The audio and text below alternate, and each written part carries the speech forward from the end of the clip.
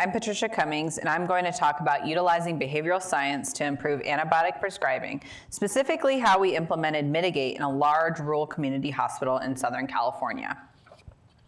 First, to give context, we are a 463-bed community teaching hospital with a number of residency and fellowship programs.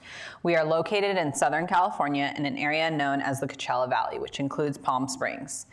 There are many rural areas within the valley, and we have a large older adult aging population, large HIV/AIDS and MSM populations, as well as very high syphilis rates compared to the rest of the United States. In terms of context specific to this project, we were seeing high rates of antibiotic use in our urgent care locations, not only within our health system at the time, but also in the community across other urgent care centers in the area. So to confirm this, we created a query to establish our baseline rate.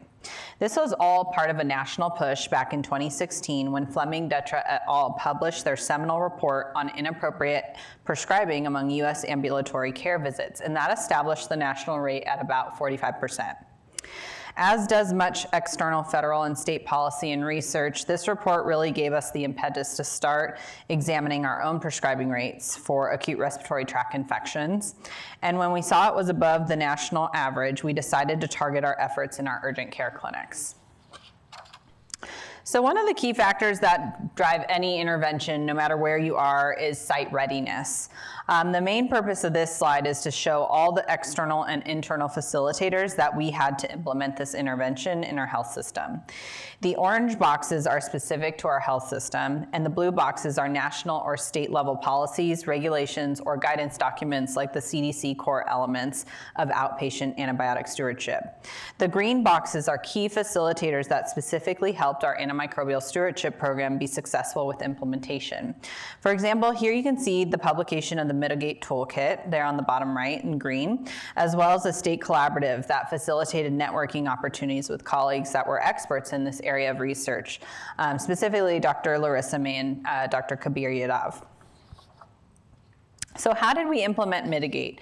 We started with getting our C-suite and departmental leadership on board. Then we worked on creating the database, validating the data, and analyzing it to establish our rates and ability to track trends over time. Personally, I have an epidemiology background, but you could have a PharmD or PharmD residents do this work, your infection prevention team, or another ASP team member. For other intervention components like patient education, we leveraged our nurse managers at each site to place the printed materials in plexiglass stands in the waiting room and patient rooms. However, I would say the majority of the work and time goes into creating the clinician feedback and peer comparison emails. This takes me about a few hours to do once a month, and the time really depends on how many providers you have involved in the intervention. I also have someone conduct a cross-check before the emails get sent out for accuracy. So to go in a bit more detail on the data side, our business intelligence created a SQL database using ICD-10 codes listed on the discharge summary in Epic. This included inclusion and exclusion conditions that we obtained from the Mitigate Toolkit. For the emails, we adapted content from the Mitigate Toolkit, which provides templates. We then sent them to individual providers as well as group email with a color-coded blinding ranking so they could see where they stand against their peers. And that's pictured on the left, the blinded ranking. This really helped to drive competition among providers. So the bottom line is the Mitigate Toolkit really gave us everything we needed to implement the intervention. So here are the intervention results. The green bars show the number of prescriptions written for ARI, and the blue bars show the number of ARI encounters or encounter count. And then the blue line there shows the percentage of antibiotics written for ARI.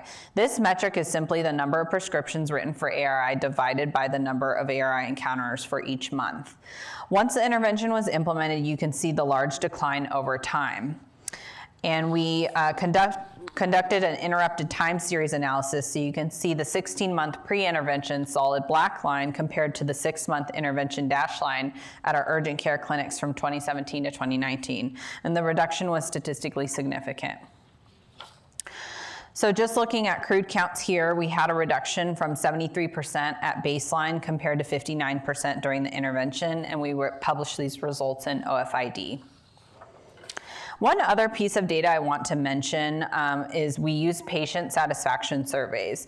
We got very few patient complaints over the intervention period, but here you can see two examples. The first said, there appears to be this overriding fear of prescribing antibiotics that has truly pervaded our care facilities. I was tested for strep and was negative, and they go on. The second patient said, I was denied a prescription because I was told it was viral. I was given a Z-Pak last year. So we really use these to gauge patient-provider communication, and we saw it as a positive on the provider side. So the main lessons learned from implementing this intervention include patient-provider communication. So we initially gave providers symptom relief prescription pads, and we got them for free from the California Department of Public Health. And the providers ultimately did not like them because they wanted something integrated within the EHR. We use Epic, and they wanted it to be electronic so that it could be printed out as part of their AVS, or after visit summary. Providers did feel, however, that giving a patient something makes them feel like they've been treated. So this can improve patient satisfaction.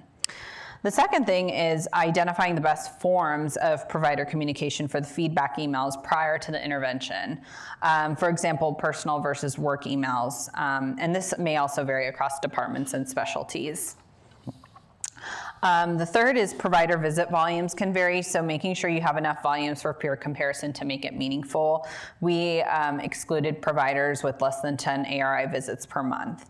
We also conducted a physician survey using SurveyMonkey pre-intervention that collected information on prescribing behaviors, and we found this to be an effective way to gather data quickly.